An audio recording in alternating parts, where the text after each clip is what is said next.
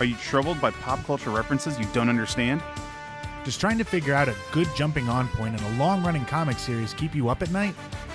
Have you or your friends or family seen a comic book-based movie, TV show, or cartoon and not known what was going on?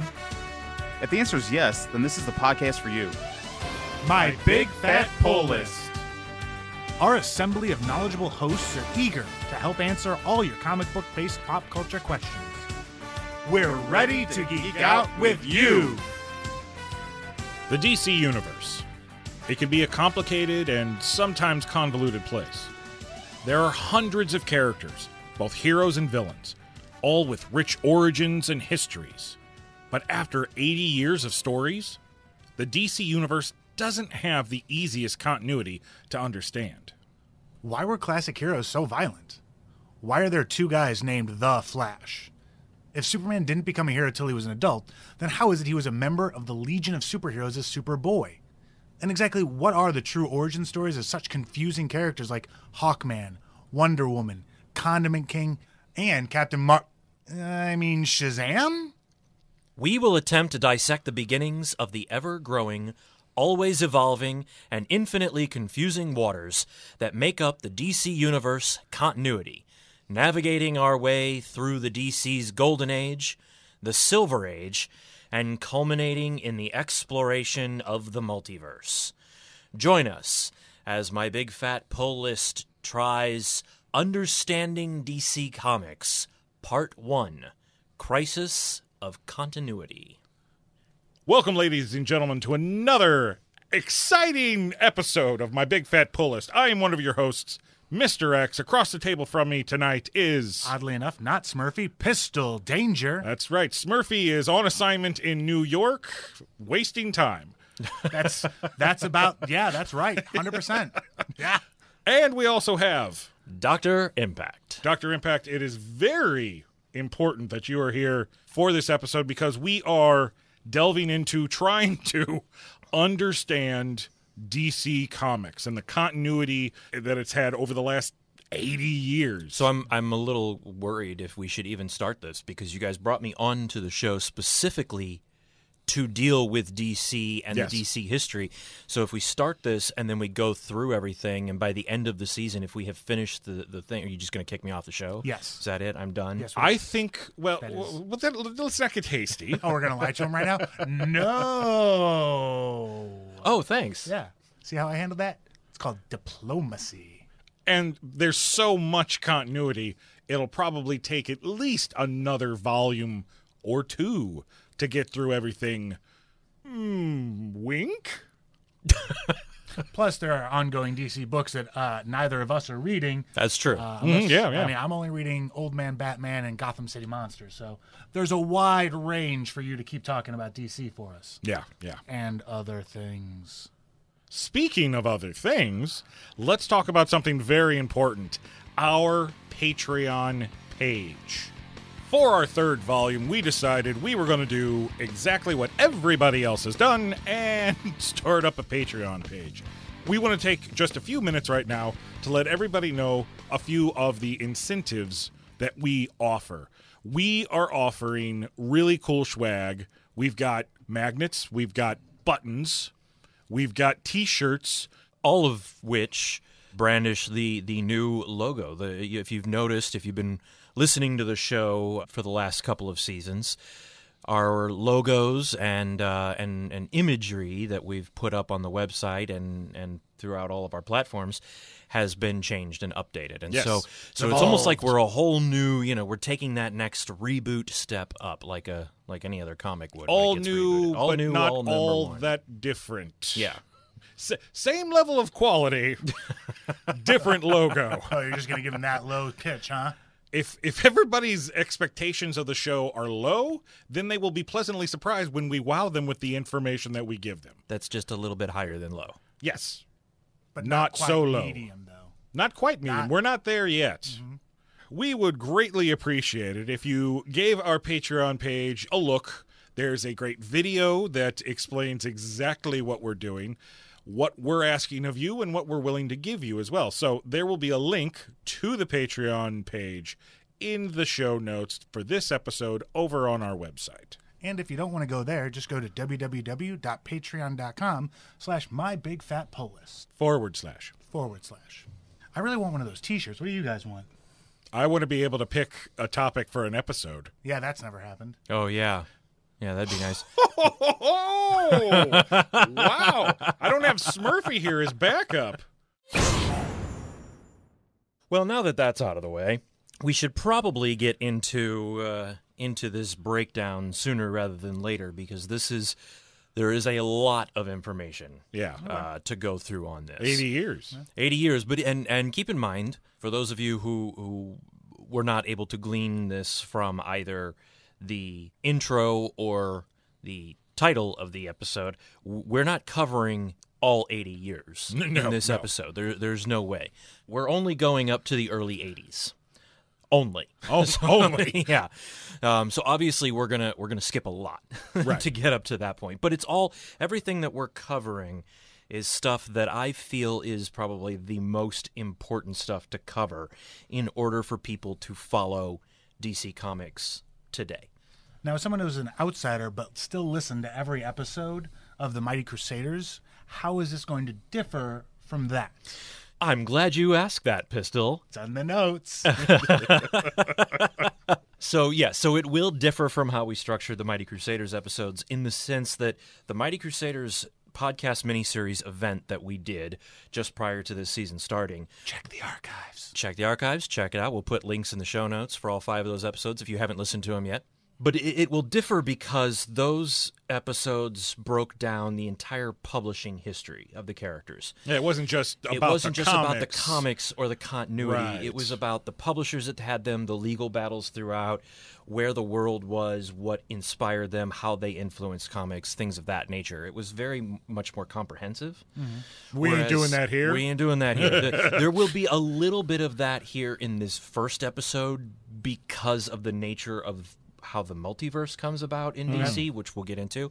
But for the most part, this is really going to be more story time, in a sense. This is really going to be more of just breaking down the continuity as it happened in comics, so that, in theory, if you've listened to all of our DC history podcasts, starting here and with the ones coming up that, are going forward, then you should theoretically then be able to jump into a current DC comic and be able to at least follow what's going on. You may not know all the finer details, you may not know all the finer characters. Okay. But when they start talking about various reboots and multiverses, hopefully you wouldn't be completely lost.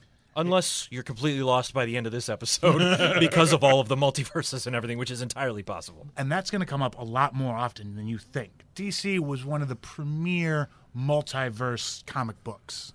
Yeah, I believe that I would assume anyway, that they were probably the first comic book company to introduce the concept of multiverses and parallel worlds. Well, and really it came about as more of a, boy, we got to clean this up because things are really confusing. Yes, sort of. But interestingly, as we will discover in this episode, it actually started before most people think it does. Ooh, well then, let's jump right in. Let's get to understanding the DC Comics. Ooh. Part 1, Crisis of Continuity. The Superman Cometh. To begin, yes, I know that we said that we wouldn't really go into a whole lot of the publication stuff, but we do have to touch on a few little things here and there in this first segment. Right, here in the beginning. Yes. Here in the beginning, we do have to hit a few things. I think it is important to note that in the 30s, most comics at that time were reprints of Sunday newspaper strips, comic strips. Yep. From what I have read over the years and from what I have found doing research for this episode, nothing contradicted this info, so I assume that it's still widely held belief that New Fun Comics #1 is the very first all-original comic book that is published. I want to say it's somewhere around 1936-ish, somewhere in that area. And that was published by a company called National Publishing. National Publishing, as most people probably know, eventually became DC Comics. Right. DC has the distinction of having the first all original material book in New Fun Comics #1. Now, I think that most people consider the DC universe to start, I think, in New Fun #6. And I'm not sure exactly why. I'm not sure why the first 5 don't really count or what is in issue 6 that causes it to start there. But that's, I think, where most people consider DC's golden age begins. Okay. But the first real noticeable thing that we get is Detective Comics #1. It's a detective comic. Well, The characters are detectives. I would have never guessed. So our first major DC character is a detective by the name of Slam Bradley. He may show up from time to time over the 80 years. He may have been reused here and there. I don't know that he's all that important. Other than the fact that he is the lead in Detective Comics #1, I feel like it's just a piece of tidbit trivia that is important for all comic fans to know. Slam Bradley. Slam Bradley. Man, why wasn't that my wrestler name? Yeah, good. Yeah, really, yeah. Damn it. That's a good 1930s detective name for you. Very typical. But things kick off. I mean, everybody knows when it really kicks off. Action Comics #1. Well, yeah. Introduction to Superman. Introduction of Superman. We wouldn't have called this segment The Superman Cometh if it wasn't. So what happens here is we get essentially our very first superpowered hero in Superman. We're not going to go over Superman's story. Everybody pretty much knows Superman's story. However, what I will mention is that Superman in Action Comics #1, and this is important to note, arrives on Earth as an infant, but does not begin his superhero career until he's an adult. He never becomes Superboy. There is no Superman traveling the way. He becomes an adult, and he is Superman. Right. Okay. And there you go. And right from the get-go, he's violent. I mean, he'll drop people off buildings, and he'll put his fist through cars and grab people and pull them through glass windows. And, it's 1938, 1939 at this point. It's a very different style of living. There's, censors aren't quite as... Sensory? Yes, it's a great way to put it. The movies at that time, the censor board hasn't really even fully taken over. I mean, they've been established and they are working. But up until this point, even movies had nudity and some pretty graphic violence that occurred in them. So why would comics be any different? Yeah. And they weren't made just for kids. Sure, kids read them. But comics at that time, you're talking going from the Depression into the start of the war. Most of them were. That's your propaganda for us. It's your entertainment and propaganda, right, for adults. Yeah. So it's a very different world. And when Detective Comics 27 hits, Batman follows suit, pretty much the same way. So all of that is pretty much basic. I do think it's important to note that there is a character that predates Batman by 7 issues who is similar to Batman in the sense that he has no real abilities, but he's a vast crime fighter, essentially, and that is the Crimson Avenger. Again, another character who comes up here and there throughout time in DC, but doesn't really have a huge impact. Like Slam Bradley. No one really remembers the Crimson Avenger. The Crimson Avenger. What a mistake. What a mistake. From there, we start introducing other heroes at National DC Comics. There's really no continuity. So it's just stories. Mm-hmm. So trying to dissect continuity of DC Comics at this point, there really isn't any. Yeah, in the Golden Age, it's just mostly, hey, here's another adventure. That's right. Hey, those characters worked.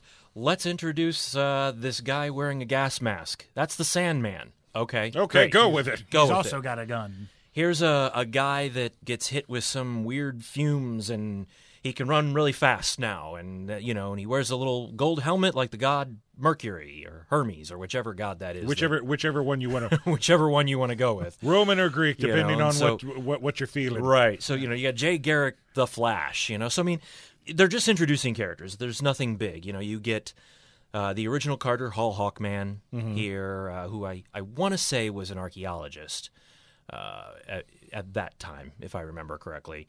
Johnny. So that part of his convoluted origin dates all the way back to the Golden Age. Okay, yes. Interesting. Carter Hall, right, is an archaeologist. Yes. Interestingly, I also learned that Green Arrow at this time was also a scientist and archaeologist millionaire. What? Yes. Okay. Who I forget why, but he has to go to some bizarre island because there's some sort of business dealings that have gone bad, and he has to go to the island. And while on the this is his origin. This is how he starts. So when he gets to this island, he finds that there is a young boy who has been shipwrecked on the island and teaching himself how to hunt and be an archer by the name of Roy Harper. Wow. So in the original Golden Age, and I've never read a Golden Age Green Arrow book, so this is all news to me as well.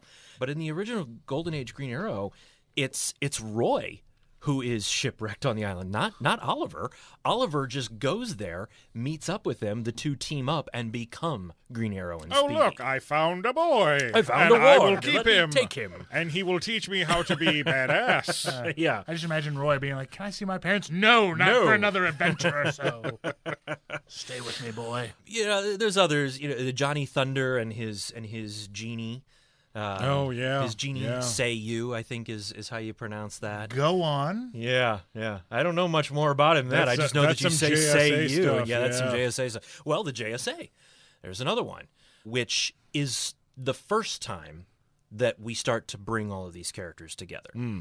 And that JSA, you know, that will also include Our Man and the Al Pratt version of the Atom, who I believe is really just a wrestler, essentially. Same thing like the Wildcat of that era, the Ted Grant Wildcat. Yeah, because he was essentially He was just a boxer. He was just a boxer. Who put on a cat costume. Yeah, right. You know, the biggest, outside of Superman and I guess Flash and Spectre, the only other major superhero at this time is the Alan Scott Green Lantern, the original Green Lantern, who I guess he finds a magic lantern after a train accident that he grabs onto, and then it allows him to survive the accident, and then he fashions a ring that he can use off of it. Again, this is, 10, 15 years before Hal Jordan arrives. Does he still have to charge the ring through the lantern? You know that? I don't know. It's a good question. If anybody It knows, was- I mean, it's a Yeah. small semantics question. Yeah, it was more mystical. It was than very much magic space based, age, yes. and the kryptonite. I the was just going to Achilles say it. heel, Yep, go for it. Is wood. I did know that. Yes. Because I always wondered if he had to go through a forest, if he was just absolutely up Schitt's Creek or not. Well, it reminds me of a Doctor Who joke when David Tennant was the Doctor. He's like, he's using the sonic screwdriver, but it's a wooden door. He's like, it's sonic. It's not going to open wood. It's wood. It's a wooden door. So anytime I see an episode where I'm sorry, I can't use a sonic screwdriver. It's wood. I always think, oh, you must know Alan Scott. I was going to say, maybe that's where the lantern comes from. Maybe. from the Time Lords. I Yeah. don't know. And is there like a size, or just like if he just fell into a pile of wood chips, is he just unable to use his? Who knows? Like, my God, so many Maybe it's like one of the weird kryptonites where if you fall into too much wood, maybe you turn evil or something. Or I don't know. I feel like I just defeat him by like picking up a branch off the ground. I'm like, no. Yeah, just knock him on the nose. Yeah, stop. Oh no, it's teak. We're having way too much fun We are. making fun of Golden Age Alan Scott. Yes, we are. We are. There are plenty of other characters from the Golden Age that can be made fun of. Trust me. Yeah. Some of the bigger characters that you probably know from general DC continuity come from this era. Black Canary comes from the original Golden Age JSA era. Starman comes from that era. Robin, of course, premieres at this time Right. in this era as the sidekick and spawns everyone having a sidekick as a result. Aquaman. Well, technically, wouldn't Green Arrow have spawned the idea of the sidekicks? With No, Roy? that actually occurs after Robin premieres. Robin does premiere before Green Arrow and Speedy. Okay. Yeah, Robin So, is yeah. officially the first ever Yeah. teen sidekick For in DC? a comic book. Or just in Just comics? in comic books. Okay. in comic Okay, books. you're right. in Yes, comics. yes. Aquaman, I found out, interestingly enough, was not Atlantean in the Golden Age, which I did not know. I just discovered that Aquaman at this time was...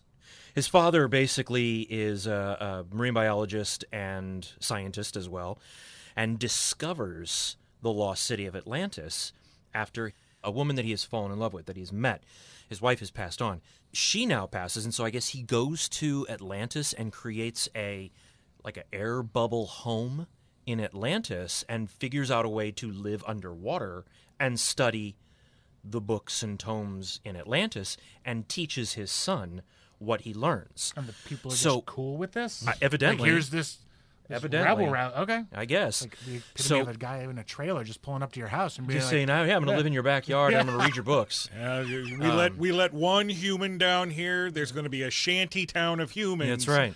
On the outskirts of But Atlantis. Arthur's not Atlantean. He's just a freeloader, essentially. How does he He's have just- power? How is he Aquaman? He learned the tips and tricks, I guess, of the Atlanteans. I assume from what Wow. I've heard, from what I've read, anyway. I saw him look at a fish weird. I looked at the fish weird, and I could talk to him. I can talk. Yeah, it's great. The golden age The is golden ridiculous. age of Why is it called the Golden Age again? Because it's Because look at all the characters it golden. gave us. Yes. But all of that gets turned upside down when we have our first major female hero that appears in comics. In All-Star Comics number 8, we get Wonder Woman. Wonder Woman. Wonder Woman. And Wonder Woman, it's your very basic story where she's, from Themyscira and she comes to man's world, and pretty much what we know of now as the basic origin is essentially what is there at the beginning. First character that actually has any kind of real connection to mythology. Most characters are loosely based off of That's true. the archetypes That's true. from mythology. But Wonder Woman actually has roots in actual Yes, mythology. in right. mythology, as opposed to like the Flash, who just kind of Has the hat. has the connection. Yeah. So that's basically what you start with. That's everything. And of course, at this time, there's also a lot of major villains that we know today that date back to this era. Some of the big ones are Lex Luthor, Joker. Obviously, those are the two big ones. Right. But you also get Penguin, Catwoman, and Two-Face early on. Oh, really? Two-Face goes back that far. This one shocked me. I did not know that the Basil Karlo Clayface goes all the way back to the Golden Age. Golden Age. Not just goes all the way back to the Golden Age, but outside of Joker, Penguin, Catwoman, and Two-Face, pretty much predates any other Bat villains. Or any of the other major ones, anyway. Wow. From what I've discovered. That kind of blew me away.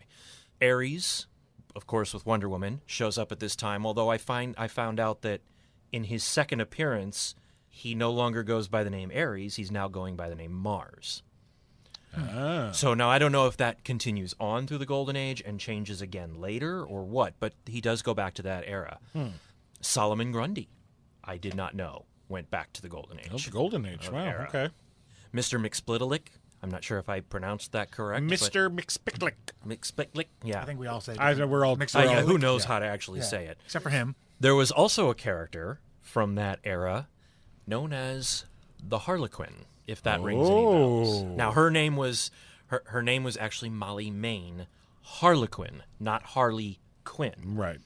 So it doesn't really have anything to do. But I found that interesting that the idea of a character like that kind of goes back Good to guy, bad guy. Oh, villain, but I don't think had any connection to Joker or Batman anything like villain? that. I don't recall. Okay. I don't recall.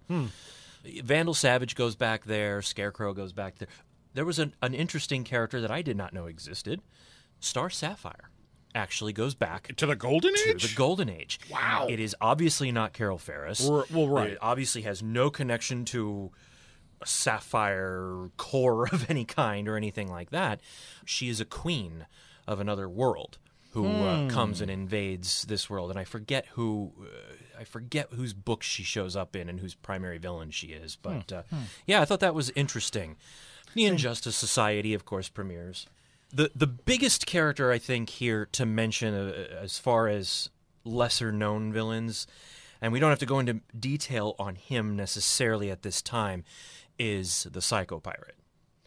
Now, the Psycho Pirate at this point in time is Charles Halstead, and he does date back to the 40s. Basically, he's just a crook who operates by trying to affect people's emotions through his crimes. And I guess he kind of ups his game every now and then. That's really all that it needs to be known about him at this point in time. And I bring him up because the name Psycho Pirate becomes so incredibly important to DC continuity down the line. Right. Right. So there you have the beginning of DC, the Golden Age. However, again, going into the publication end of everything, there were other comic companies at the time. There was a company called Quality Comics publishing in the 30s and 40s. And of course, like anybody else, they had their own pantheon of superheroes. Characters like Uncle Sam, Plastic Man, the Phantom Lady, the Human Bomb, Black Condor, the Black Hawk, the original Firebrand. The characters who later in the 70s and 80s ended up being known more as the Freedom Fighters. Okay. But they were originally published by Quality Comics, and it all started with Uncle Sam in National Comics #1. At the same time, Whiz Comics started from Fawcett Press. Yeah, isn't that a name for a comic? Whiz Comics. And that gave us Captain Marvel, who we know now as Shazam. Ah, yes. And the entire Marvel family and their villains, Black Adam and Mr. Mind and the Monster Society and you know, and all that stuff. That crocodile. So we get all of that from Fawcett and Whiz Comics. It's around this time that DC determines that Fawcett has basically infringed on Superman with Captain Marvel. Huh. And they sue, saying, you know, this character is far too similar to Superman. So that gets stuck in a long legal battle for quite a while into the 40s. And eventually it just kind of, they decide to just kind of cancel everything. Right. And Fawcett goes away. I bring all of those up, all of these other publishers up, because after the Silver Age begins, when we get into that stuff, those companies were bought by DC Comics. And DC Comics at that time then owned them. But I am getting a little ahead of myself. So as of right now, they are individual publishers, and they're all from the Golden Age. They are all from the 30s and 40s era. When does the name change from National Publication Alliance go to DC? Do you not have that? I honestly don't know the answer to that. Again, because I was mostly focusing more on the continuity, except where different companies were bought out. Okay. But if anybody does know the answer to that, by all means, be sure to head over to our website or on social media and fill us in, let us know. So all of this kind of comes to a head with something that we seem to bring up every 2 or 3 episodes on this show lately. And we really probably should do a full episode on it. We will. It'll happen. It'll happen. It'll happen eventually. The seduction of the innocent. Dr. Frederick Wortham's tirade against comics, which kind of ended comic book publishing for just about everything except for the major titles. And most of those being DC titles, Superman, Batman, Wonder Woman. I think some of Green Arrow and Aquaman survived, and that might be about it. Right. So that kind of takes us up into the early 50s, essentially, when that occurs. And that's pretty much it. That's pretty much the end of the golden age of comics and DC Comics continuity. And that's where we ask all of you, are any of you fans of the classic original Golden Age comics from DC? Is there anything that you miss from those early comics that you wish was brought back or reintegrated today? Head on over to our website at mybigfatpolllist.com and let us know. The dawn of the Silver Age. Now, most people consider the beginning of the Silver Age to be Showcase Comics #4, which is the first appearance of the Barry Allen Flash. At this time, comics had kind of, as I said, dwindled because of the seduction of the innocent, and Julius Schwartz had been put in charge at DC.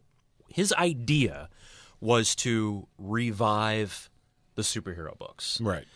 What they did was they essentially just took the name of an old character and the basic power set and created a whole new character around it, scratching everything that had come before. And at that time, people probably didn't hold on to a lot of old stuff, which is why all of those Golden Age books are so damn rare now. So there weren't really a whole lot of people that would remember the Jay Garrick Flash. Yeah. Unless you had an older brother who was 8, 9, 10 years older than you, and he had old copies laying around. And they didn't get tossed And in they a didn't burn get, pile. right, or used in the walls for insulation or thrown into recycling during the war. Right. Then chances are you didn't even know who he was. So when you went and picked up Showcase #4, this is a brand new thing. You know, this is all new. And that's where you get your classic Barry Allen scientist hit with the the lightning bolt and bathed in chemicals and becomes the Flash. That was such a success. It took off so much that Julius Schwartz decided to follow suit with other classic DC characters. It's at that point that we get the Ray Palmer Atom. Okay. Who now can shrink. He's no longer just the guy with the little face mask and the cape from the 40s. He's now can alter his size. Long before Ant-Man comes along. Aquaman now has been reworked as the half-human, half-Atlantean child. Right. And that's where this kind of comes into play.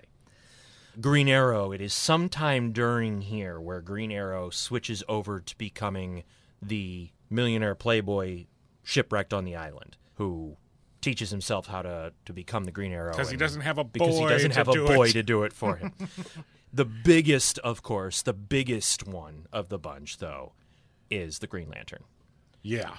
That's the one that seems to, much the way Superman and Batman affected the entire golden age of comics and everything that has come after them, Barry Allen Flash and Hal Jordan Green Lantern are those fill-ins for the this Silver era. Age. Yeah, very definitely. much so. Okay. This is where we get the introduction of the Guardians on Oa.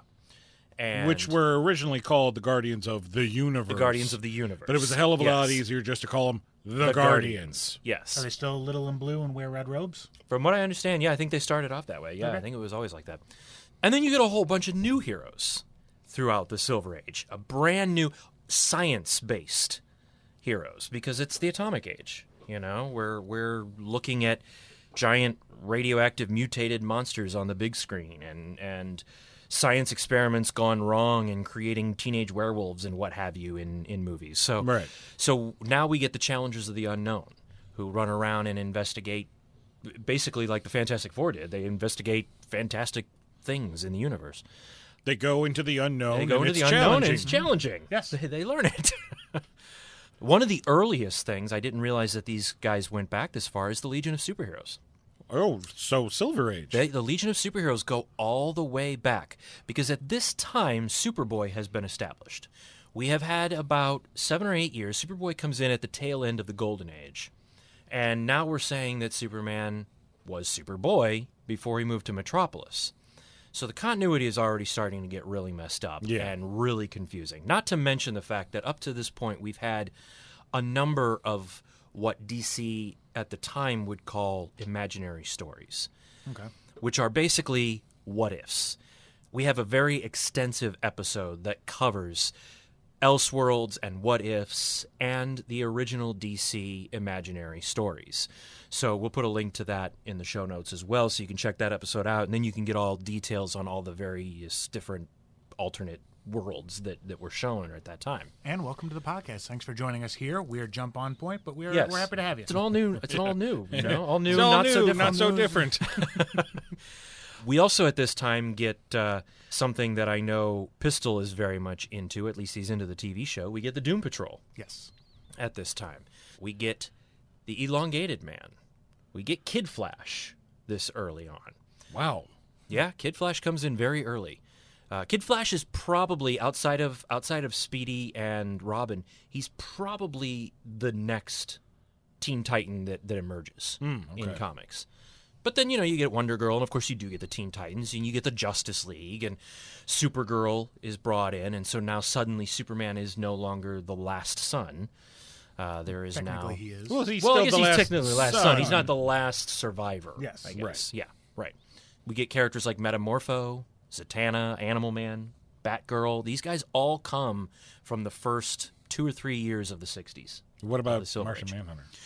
Well, I held off mentioning Martian Manhunter because Martian Manhunter, there's some conflictions with where he fits. Oh, Martian Manhunter appeared first in Detective Comics. okay. Technically, it was before Showcase number 4. Oh, But only by a little bit. So most people consider Showcase number 4 to be the beginning of the Silver Age.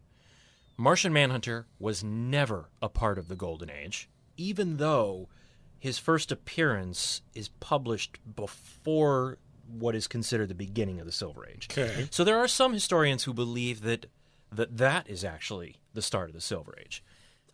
I guess it depends on how you want to look at it and which way you kind of want to go, because the Martian Manhunter that shows up isn't quite the Martian Manhunter that we know now, and isn't quite the Martian Manhunter that even joins the Justice League a couple years later. He's just a little different, a little tweaked, almost like how when you see in Marvel Comics before the Fantastic Four, they had like Tales to Astonish and Tales of Suspense, and there was an issue with the tree monster Groot.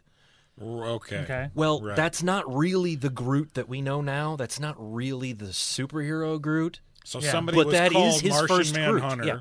Yes. and we like the name. So And he looked like Martian Manhunter, but he just we'll tweak wasn't. him later on Yeah, down the line. yeah. Well, same thing. DC did the same thing with Swamp Thing. Swamp Thing appeared, Yes. in yes. a- In in a- fact, in a that's probably issue even a of- better comparison. right, in an issue of House of Secrets.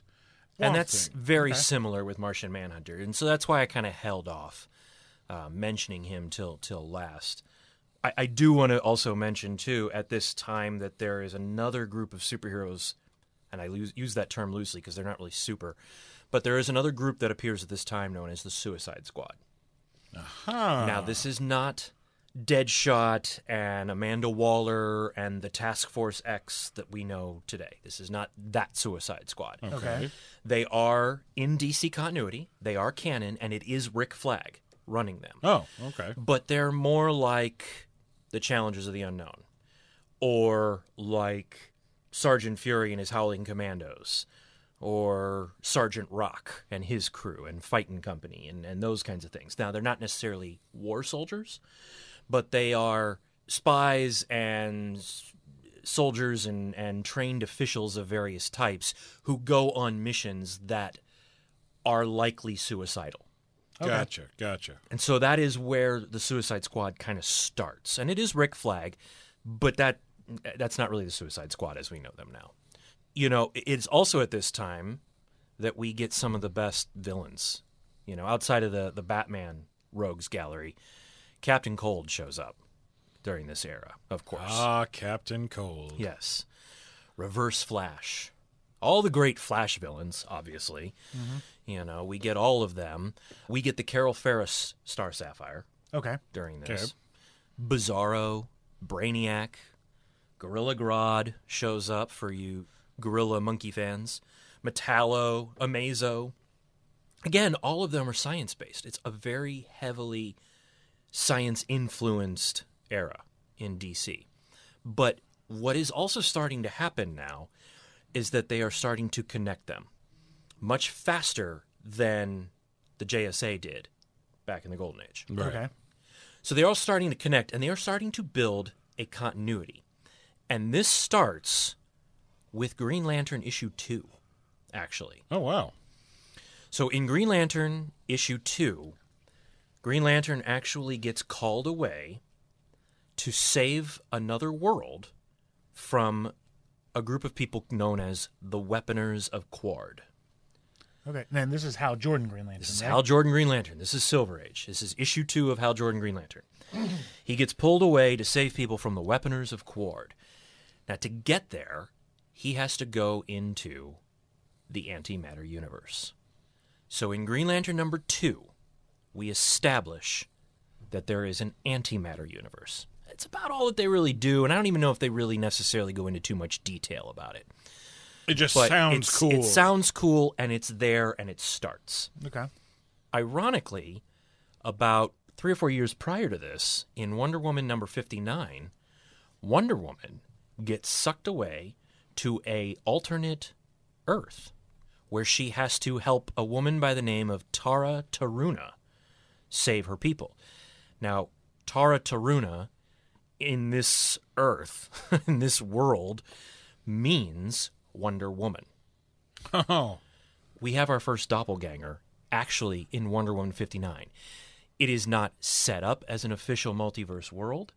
It's not technically part of anything where the DC multiverse really is concerned, but it starts it. And then Green Lantern number 2 with the Weaponers of Quard kind of takes us up to the next level. That's where kind of a lot of those ideas began. Again, switching back over to the publication end of things, much like it was in the in the 40s and 30s, there were other comic companies, and there was a company known as Charlton Comics. Ah, yes. Which is very famous to most people for its influence on Watchmen. But Charlton, that's Blue Beetle and Captain Atom and The Question, and they are a whole separate comic book line. And their Blue Beetle goes back to the 30s and 40s himself, but that's Dan Garrett Blue Beetle, and I forget who published them. And I want to say that those might even be public domain, those early Dan Garrett Blue Beetles. This is Ted Kord Blue Beetle. This is the Blue Beetle that anybody from the age of maybe 25 to 55 probably grew up with. Okay. Right, yeah. Tech-based beetle. Tech-based Blue Beetle, yes. He had the scarab, but it never did anything for him. Yes. It was just part of the outfit. And that was Charlton Comics that did all of that. Yeah. He was essentially Batman, only more science-y. Yeah, and a little lighter. Yeah. So, not so brooding. No. And of course, like Quality Comics, like Fawcett, Charlton is, of course, bought up by DC in about 10 years after this. So that's why I mention them, because they will come into play. But that's kind of it. That's where the Silver Age starts. And we start to pull these characters together. We start to have the Teen Titans. We start to have the Justice League. We start to have this coherent universe. Keep in mind that at this time, there's a guy who is doing books about a Spider-Man and a Hulk and 4 Fantastic People, and he's blowing the competition away with a very tight continuity, or at least very tight for that time. For that time, yeah. DC had to step up. They had to match Marvel, so they had to start creating continuity. Well, it got very confusing because, as we said, there were all of these imaginary stories. There's now this weird Tara Taruna Wonder Woman thing, this Weaponer of Quord world. Things aren't making sense. And I guess there were enough people that remembered the Golden Age, because the Silver Age gave way to probably the single most defining thing in DC Comics history. We want to know which you thought was better, the Golden Age or the Silver Age of comics. Head on over to our social media accounts and tell us which one was your favorite and why. The multiverse is discovered. How do we fix up this confusing mess that we've started? Well, for whatever reason, their best idea was, let's not. Let's just not clean it up. Fair enough. Let it ride. Instead, let's make it worse. Let's bring back one of those classic characters. With Flash 123, the Flash, Barry Allen, transports from Central City to an alternate Earth, to a city known as Keystone City, which is where Jay Garrick, the Flash from the Golden Age, resides. This is, regardless of the Wonder Woman book, regardless of the Green Lantern issue 2, this is the actual beginning of the multiverse. Okay. This is where it starts. The very famous Flash of Two Worlds. Right. One of the most famous, if not maybe the most famous Flash comic, maybe ever. So basically what we discover here now is that Barry Allen took his name based on the comic books that he read as a kid, the Flash comics. So all of the 40s Golden Age stuff for the Justice League characters, all of those were comic books that they read about. Right. But those were all real things that happened on this alternate Earth. Okay. Which was designated as Earth 2. I don't know why they got saddled with Earth 2 and why the other ones are Earth 1. I don't know what the... I mean, when you go somewhere, but I guess claim, you discover it. Yeah, right. I found Earth 2. Well, wait a minute. We were here first. 2. Doesn't matter. I called it first. Fine, you can be Earth B. I have a flag. Don't you see my flag? Don't worry about Earth B. We'll get there in a minute. But yeah, so, everything that is read about all of those old characters, they are just comic book stories on Earth 1. But on Earth 2, it's all real. So now we are establishing here that anything that happened in DC Comics, starting with New Fun Comics number 6 and going up until right before, well, I guess that would be Showcase number 3. Yeah. Anything during that era took place on Earth 2. So now that will now at least explain, well, that Superman on Earth 2 did start his life as an adult, whereas the Superman on Earth 1 was Superboy. Did meet he the got Legion. powers early Right. on. So Went to the future and was a legionnaire. that was and, kind of their loose way of fixing it, but in doing so, they just created more problems for the whole thing because it gets so convoluted. Those early multiverse stories are great. Flash 137 is the first return of the JSA. It's a story called The Vengeance of the Immortal Villain. And in it, I want to say that the JSA is, I think, kidnapped, I believe, or they're having some issue with Vandal Savage on Earth 2. Because he's the immortal Villain. Mm-hmm. And he's a Golden Age character, so he's Earth 2. So I think Jay goes to Earth 1 because he needs Barry's help to get him out. He's the only other person that he can get to. And then they go over and that's our first introduction to the JSA as being actual characters. So now on Earth 2, Barry meets up with Carter Hall Hawkman. Well, the Hawkman that he knows on Earth 1 is the Thanagarian police officer, Katar Hall. Right. Spelled with a K, Carter spelled obviously with a C.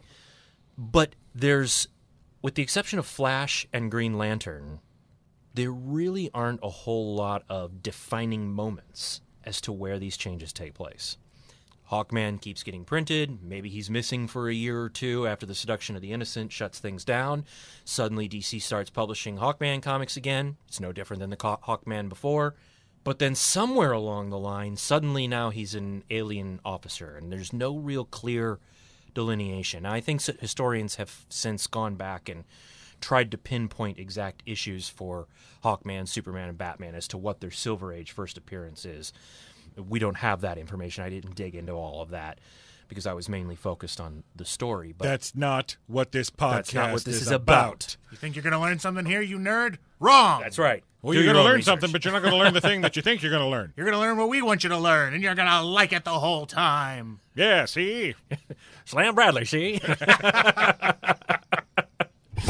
So things kick up with Justice League number 21. When Justice League of America number 21 comes out, the headline on the front of the book is The Crisis on Earth 1. And this is where everything starts to heat up. The Crisis of Earth 1, we finally get the first pairing between the Justice League of America and the Justice Society of America. Okay, because it's a crisis on Earth 1, so it's the Justice League's crisis. It is the Justice League's crisis, yes. Something else I found to be interesting about this that I don't think I really understood or didn't really know, I guess, is that the Black Canary was never really rebooted in the Silver Age. Now, I guess she does come into the Silver Age eventually, but not at first. At first, the Black Canary that you've got is Earth 2. Huh. That's really interesting. Weird. Yeah, Okay. which I found it. So I that was kind of a shocker to me. That's followed up by the very next issue of the Justice League of America number 22, which is Crisis on Earth 2. Ah, well. Didn't even wait. No. You come over to our house, we'll come over to your house. We helped you with your problem, now you got to help us with ours. Well, they actually do kind of connect. I mean, it's one of the earliest cases of a storyline that is not self-contained in one issue. Okay. Even though issue 21 does kind of have an ending, it's still enough of a cliffhanger that it propels you into Crisis on Earth 2. Okay. That was immensely popular. The sales on those two books were huge. So big that it became an annual thing. Every year for about 12 or 15 years, Earth 1 and Earth 2 would cross over for an issue or two. It was an annual event. The very next crossover they had after the Crisis on Earth 2, however, was Justice League of America 29, which was the Crisis on Earth 3. Oh, we get a new Earth. We get a new Earth. And this is the first time outside of that Wonder Woman issue where we actually designate another Earth, a brand new, created from scratch Earth. We are now building a multiverse. Okay.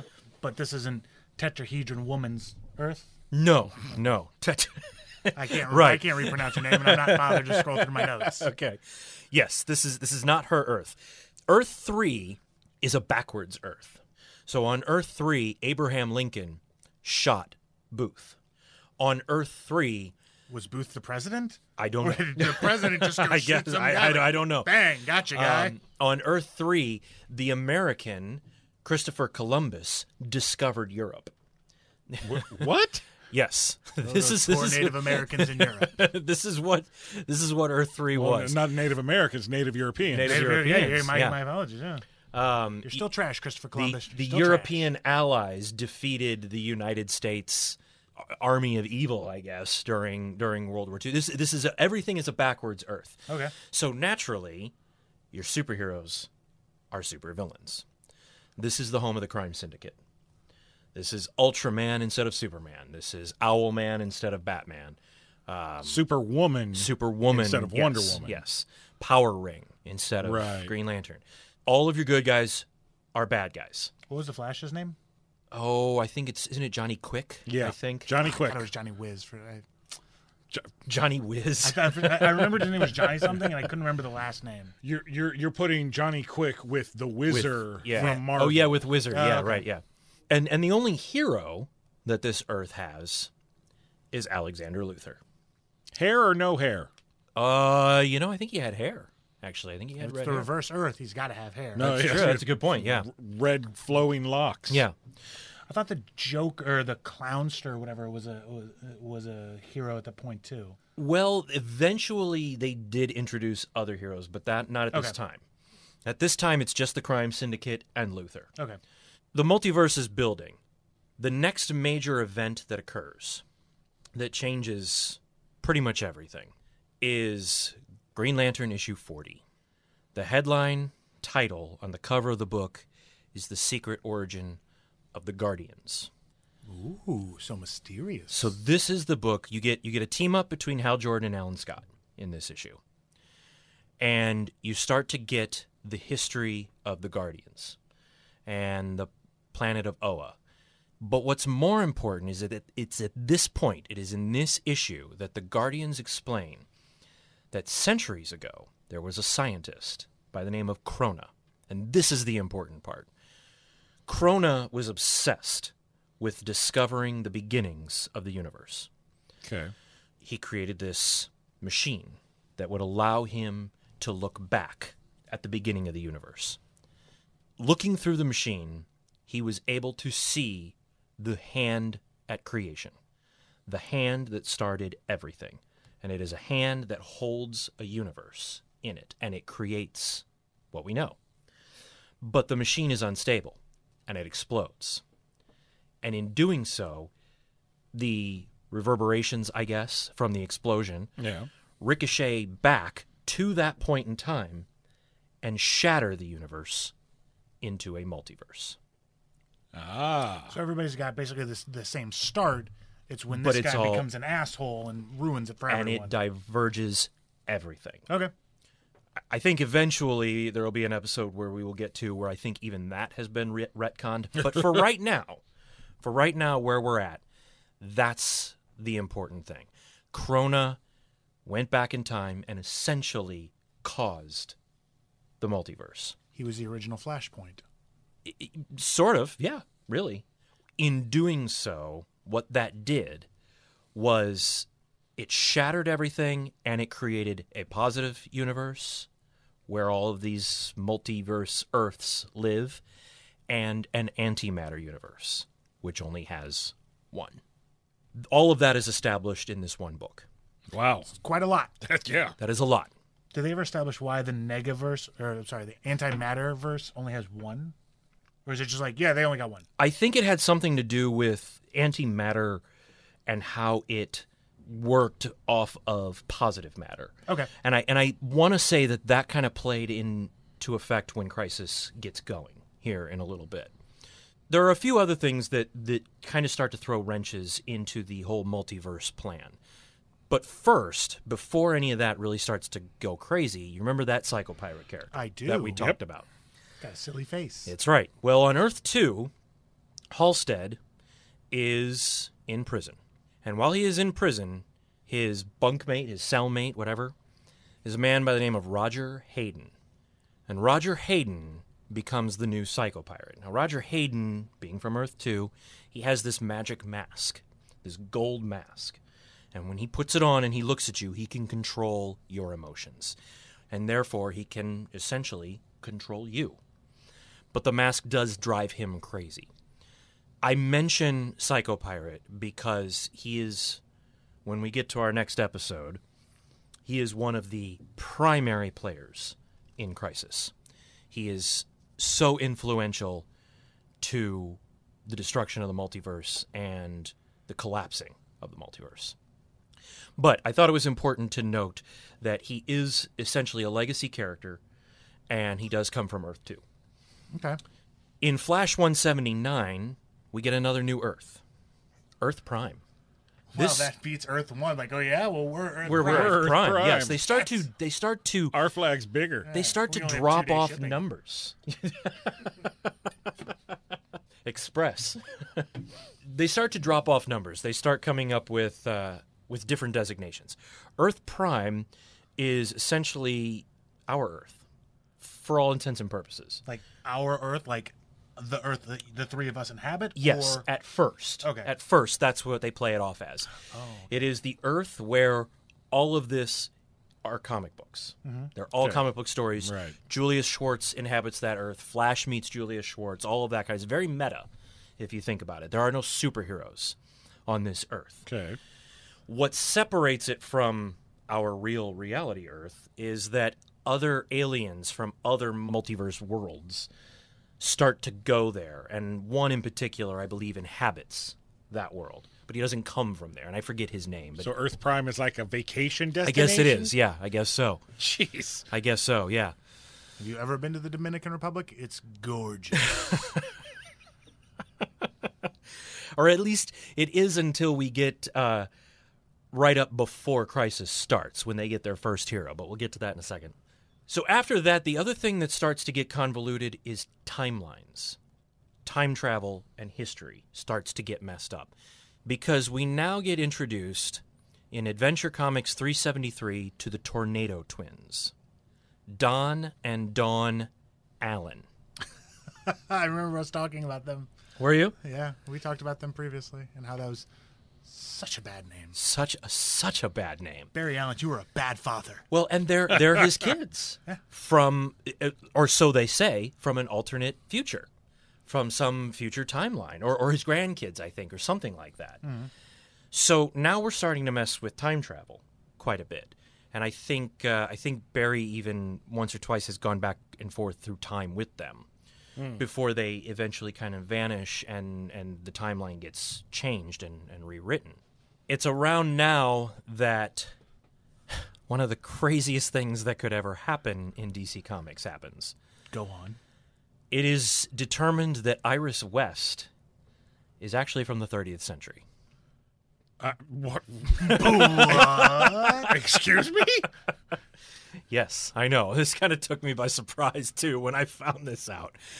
She's evidently for real from the 30th century, who, as an infant, like Superman, was sent back in time and was adopted not by Joe West, like the TV show has as her father, but is adopted by Ira West. And he raises her. And I'm sorry, wait a minute. Yeah. Pause. The guy's name is Iro. Ira. So he's Ira I- West and names the daughter that he adopts Iris. Iris West. Well, she's Yes. going to go on to name Dawn and Dawn, so this whole family has shit names. Carry on. Yeah. Well, anyway, so it turns out that she is this traveler who is sent back in time. She is the immortal enemy. And Immortal she villain. has married Barry by this point. She knows that he is the Flash. They are together. And Professor Zoom then kills her. He does succeed in killing her. So, yeah, that's a pretty big deviation from what most people think of Yeah. as Iris West. Meanwhile, over in the Superman books, in Superman 257, you have the retirement of Green Lantern Tomar Ray. See the Who fish gills he and is beak? the fish beak. Yeah, Okay, right. yeah. He's very cool. He's always one of my favorites. Yeah. Seems like a nice guy. He's retiring from the Corps, and at his retirement, it comes out that he is the reason Krypton was destroyed. What? That he was tasked with that sector. He was tasked with getting some mineral, and I can't remember what it's called now, that would take care of the core of Krypton and save it. And he got there just as Kal-El's rocket ship is leaving. He has gotten there too late. So he feels that it is his fault that Krypton was destroyed. I found that to be a very interesting piece of information. Well, it doesn't really play in a whole lot to the whole multiverse thing in DC history. I just found it very interesting when I discovered it. Well, and then moving forward after Crisis, it really doesn't come up again. No. Because things change. Right, But right. for this point in time, That's a big deal That's for the a continuity huge at that time. deal, Yes. Yeah, right. What does Superman do? You know, I don't know. I don't know how he responds. I actually, after I read about that, it made me want to track the book down and read it, because I would Right. really like to see how that actually does play out. yeah, if any of our listeners own the issue or have read it, let us know what Superman's reaction was to that information. We really want to know. Or just give it to us. In the publication world, in the real world now, Right. Our world. it's at this point that DC starts buying up old companies and leasing old companies, much like they did years later with the Mighty Crusaders stuff. Yeah. They leased the Fawcett characters. So they leased Shazam and all of those characters, and they put them on Earth S. How lazy do you got to Yeah. be? In fact, I discovered that DC did not actually purchase the Shazam characters until the 90s. They were on lease until then. Wow. That's a long lease. Yeah. Whereas all of the other characters, they did purchase. So the Charlton characters who appear on Earth 4 were purchased at this time. The Quality Comics characters were purchased, and they were put on Earth Quality. Oh, come on. You're not even trying at this point. Yeah, there was a lot of stuff like that. There were Earths like Earth B and then Earth B2, where Earth B2 was essentially like Earth B, but there was like one minute thing that was different. It's at this time that they start going back to the imaginary stories. This is when they start going back to those old imaginary stories and designating each one of them to a separate Earth. So instead of an imaginary story, now this is a representation of that particular Earth in that universe. In our episode on Elseworlds and What Ifs and Imaginary Stories, we talked about the story where Superman and Batman grew up as brothers. Yes. Yeah. That is now, and I don't remember what Earth it is, but that is now given its own designation. It's Earth Brothers. It's Earth Bro. Yeah. Yeah. The other thing that gets introduced at this time is Earth X. Oh. The Nazi Earth. The Nazi Earth. Now, what I found... I learned about that from watching the shows.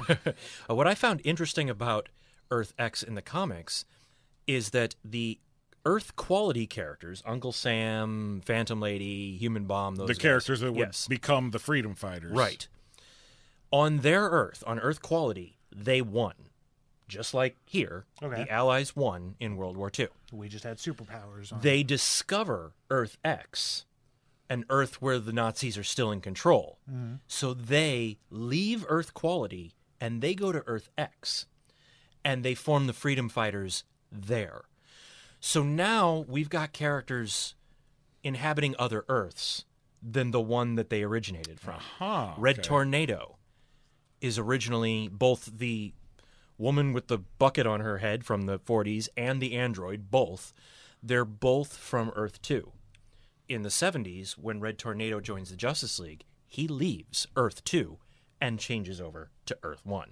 Oh, so now we I start. didn't know that, We're just hopping, huh? So now we start hopping. Now we start changing things. My credit is horrible on this Earth. I'm going to go over here and start over. That's right.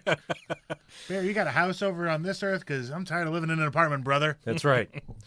Well, and Barry at this point, boy, he gets into some trouble because, you know, he gets retaliation on Professor Zoom for having killed Iris, and he kills him. I mean, he kills him. How? I don't know. I didn't read into that much. I really want to track those issues down really badly. Yeah. Let's say he does the hand thing. That's how Zoom kills Iris. Oh, wow. Okay, so He does the vibration hand thing, I think, in her head. Whoa! I want to say that's what I read. He Damn, does it I in just her got head. shivers. So Flash goes after Zoom to kill Zoom and succeeds in the 30th century, I believe. And he's put on trial for it. They catch him? They get Flash and they put him on trial. I think everything eventually ends up working out and he's able to show them that this is why it happened.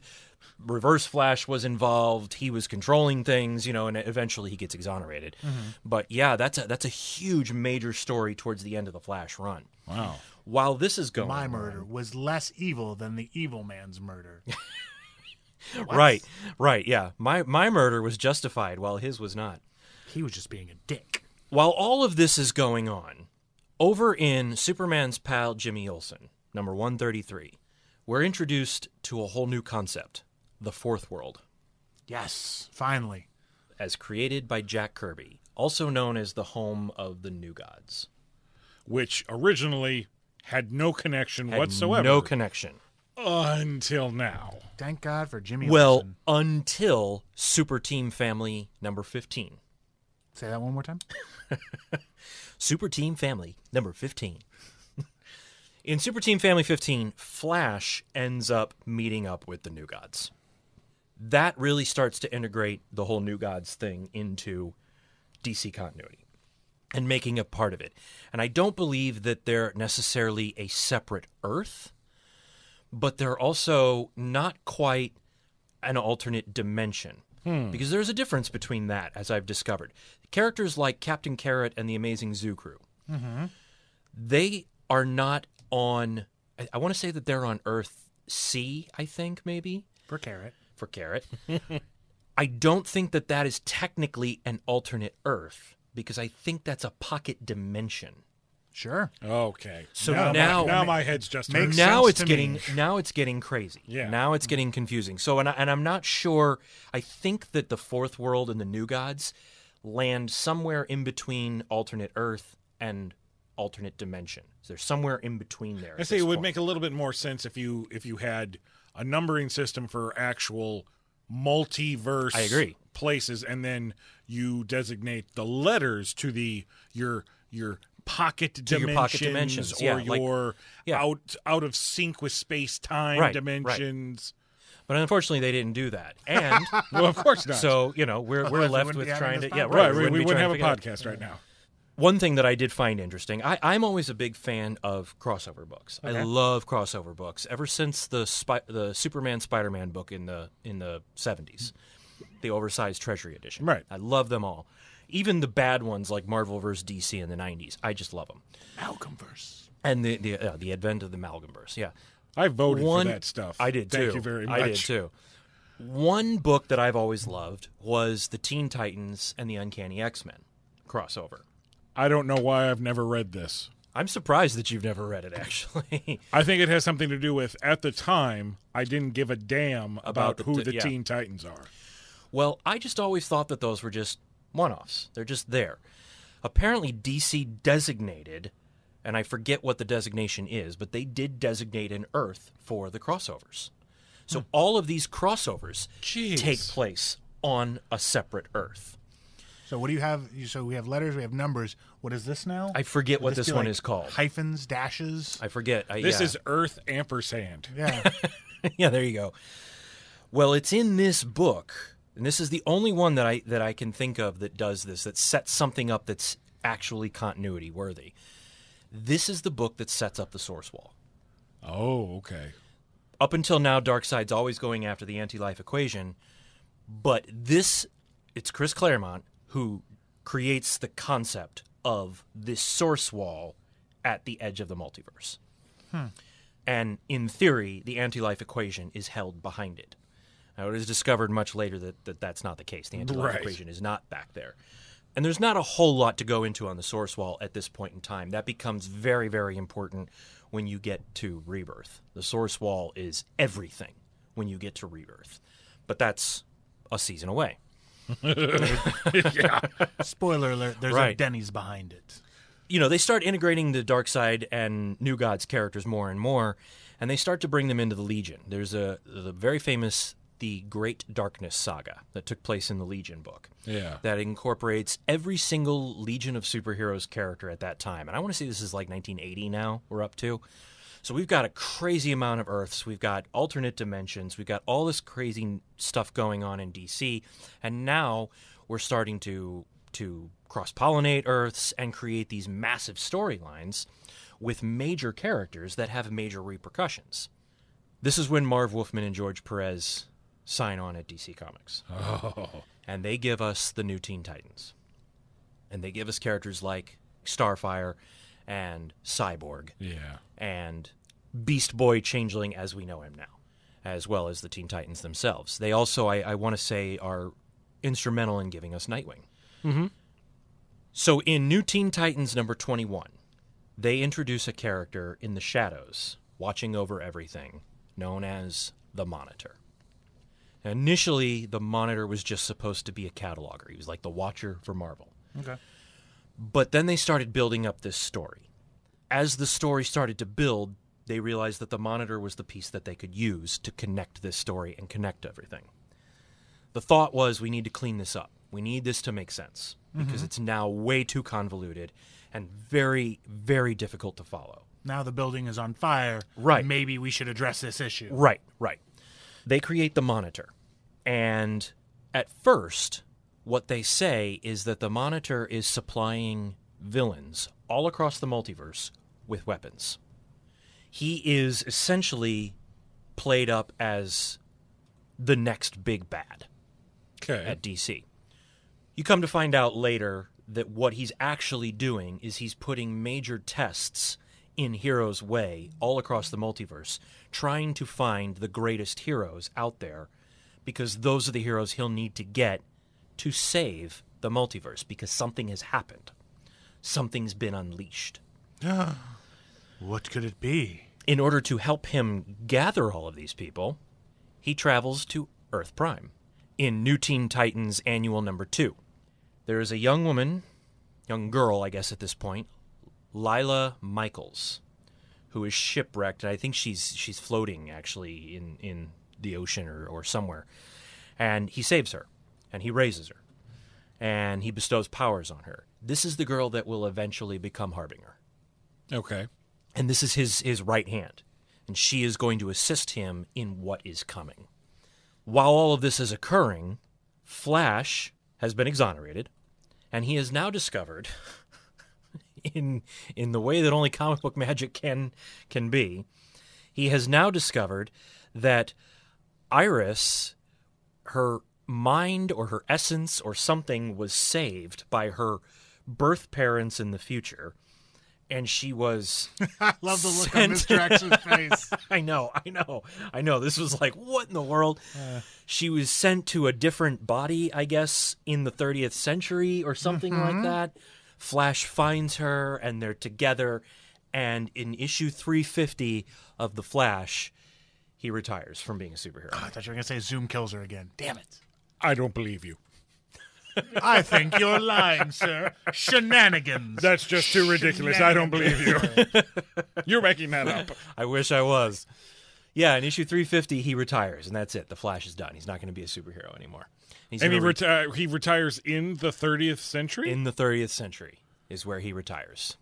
Yeah. I guess it beats Boca Raton. That's where he wants to go. There are many other Earths and many other alternate timelines and characters that get introduced, but that's kind of the major stuff. This all leads up to basically DC Comics Presents number 78. Now, the story itself, I don't think really has a whole lot of bearing on anything. Okay. But from what I've understood, from what I can find, the last page of that book is the Monitor, watching over the characters, watching over Superman, and trying to determine whether or not the heroes that he just watched in this issue are heroes that he needs to gather, because a scientist on another multiverse, another Earth, wanted to conduct the same experiments as Krona. He wanted to see the beginning of the universe. And when he tried to find out, he messed it up so bad that he let the Anti-Monitor, the Monitor's alternate brother from the antimatter universe. Obviously, out. He let him out. He let him pass through to the positive matter universe, multiverse.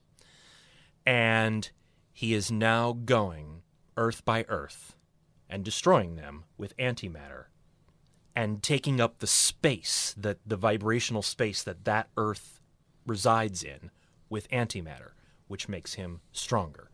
And his intention is to do it to everything.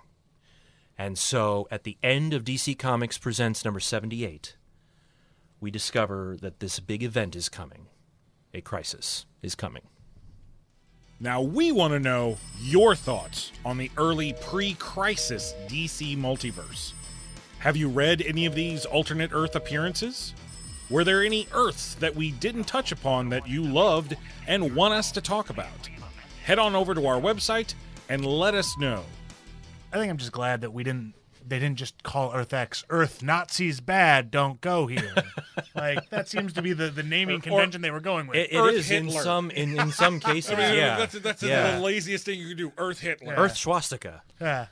Yeah, I'm not quite sure where the naming process came from. I'm glad that it all gets taken care of, though, in the next big event. It does. For a while. things have to get worse before things get better. Yes. Indeed. Yes. And I guess that kind of sets up our next handful of episodes. Mm-hmm. Yes, yeah, that'll set up our next episode. And I assume that we'll probably spend the entirety of the next episode dealing with Crisis. Yes. Now, we call it Crisis because we're in the know. So for any of you that are not in the know, it's actually short for Crisis on Infinite Earths. Right. The most significant storyline, in my opinion, that has ever happened in DC Comics. And I would argue one of the most significant storylines that has ever happened in comics, general. Right up there with the original Secret Wars and the Age of Apocalypse, and whether you like it or not, Flashpoint. And we don't. It is, and it's the first of all of those. You know what? I like Flashpoint. I don't like New 52. Okay. Yeah, fair enough. I can get, yeah. I like Flashpoint. I still don't like Flashpoint. Okay. I like the movie they did about it. We'll get to hear your thoughts when we eventually get to the episode. 10 years from now. 10 years from now. Look for it in the future archives. When we deal with Flashpoint. Iris West's out there. Yes, when Iris West in the 30th century is listening, that's when we'll finally get to that episode. But that's it, guys. That's obviously there's a lot that we skipped over. I mean, we're talking about 50 years of history that we just crammed into one episode. Right. We can't take every single character and give you their entire stories throughout these ages. That's a different podcast on a different Earth. Yes. But if you have one character or two characters in particular you want us to talk about, remember, you can always go to our Patreon and make us choose a most wanted. That's right. Slam Bradley. So you want a Slam Bradley episode. And, similarly, Pistol, you could go to the Patreon and become a patron and pick one of the storylines that we talked about. If you want us to go into detail on the Flash of Two Worlds, if you want the four of us to sit down and read Crisis on Earth 1 and Crisis on Earth 2 and do a detailed episode on that, become a patron and let us know. We've dumped a lot of information on you, but we're only getting started. This is part one in a multi-part episodes that will spread over the next handful of volumes as long as we don't get canceled. So, that's right. Until next time, I'm Mr. X. I'm Pistol Danger. And I'm Dr. Impact. Stay out of the multiverse, kids. Or Slam Bradley will get you. That's our show, folks. Tell your friends and family about our program. What he means is you and everyone you know should subscribe, rate, and review our podcast on every app possible. Want to help support the show? Visit our Patreon page. We have a variety of incentives at multiple tiers, sure to satisfy any and all hardcore geeks. You can also follow us on social media, where we post weekly comic pics, breaking news stories, and glimpses into our everyday geek lives. Until next time, keep your turtle shells waxed. Your power rings charged. And your proton packs primed. Ooh, what's this do?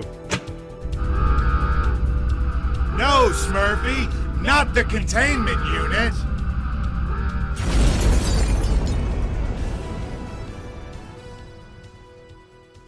Punch hardly. That's what I should have called myself. Damn it. Punch hardly. Punch hard. Punch hardly. When does Gorilla Grodd show up? Are we going to get to that? We are. We're going to get to that pretty soon here, actually. I like Gorilla That's Grodd. the Silver Age. That's fair. Silver Age did love Okay. the monkeys. Just his reassuring, like, Yeah, oh, yeah, all right. Now that the Silver Age did love the monkeys. Yeah, now that They I'm did. rolling into my Yeah, head. there All was a right, lot yeah. of them. Monkeys, Yes. gorillas, everything that was in a big between. thing then, yeah. I actually wrote that down because I did a little bit of research, too. Ah, Oh, all right. hear that, Smurfy? Pistol's trying to outshine you. I, too, use the internets. And that's where we want to know your thoughts. Hey, f*** you. It's my turn. Oh, sorry. It's right. It is. Sorry. I forgot. That's right. Sorry, I didn't tell you. I'm not offended, though, so you don't care. You got to ask a forgot. question. You got to I ask forgot. a question. I forgot. It's my turn. I forgot. My turn. I forgot. My turn. I forgot.